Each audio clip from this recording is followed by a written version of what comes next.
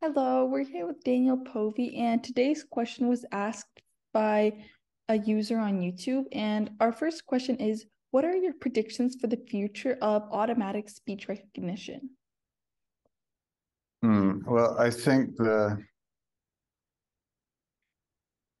main trend is going to be just training bigger models on much more data. Like the reason why this GPT and Chat GPT became such a big thing is just they just trained a big model on super huge data, and I think speech recognition is going the same way. I'm interested in tools that can align data fast and prepare training data. Uh, Something else that I think will grow is a prompted ASR, where the input is not just the speech itself, but some kind of text that's like related to the speech in some way, like maybe the slides of a talk or something else that's related. Maybe even pictures in future, but that's I don't think that's something that anyone's working on right now. Okay, question two. Do you have any advice for young ASR researchers, master's students? Mm, well, I suppose the only advice is just try to learn all the basics, like try to learn Python thoroughly, try to learn the interface between Python and C++, learn C++, properly understand what's going on in things like PyTorch instead of just knowing how to run it as a script. Okay. Are there any universities or speech groups that you recommend for pursuing a PhD? Uh, this is a tricky question because if I mention some groups, then implicitly I'm not mentioning other groups. And to be honest, I don't keep very close track of these kinds of things. I mean, I still work with the group at JHU, and they're still a good group.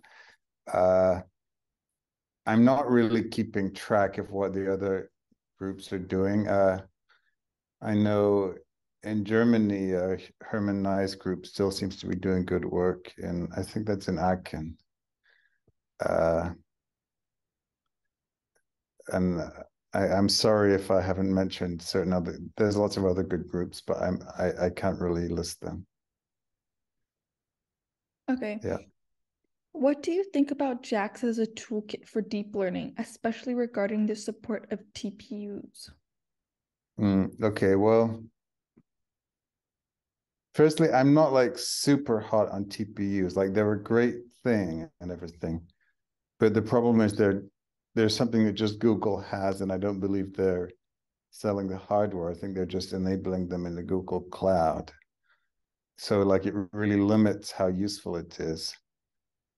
Now, I do like the principle of JAX. It's like a way of building up matrix operations and tensor operations from like clean fundamentals and enabling compiling that into executable code. That's my understanding of what it is. I mean, it's very nice. I haven't really had the time or the occasion to go to understand it deeply. But because we need our stuff to run on NVIDIA GPUs, but also on other hardware, we're mostly using just CUDA and things like PyTorch. And also we use things like Onyx and NCNN for deployment. Yeah. Okay, thank you. That was Daniel Povey.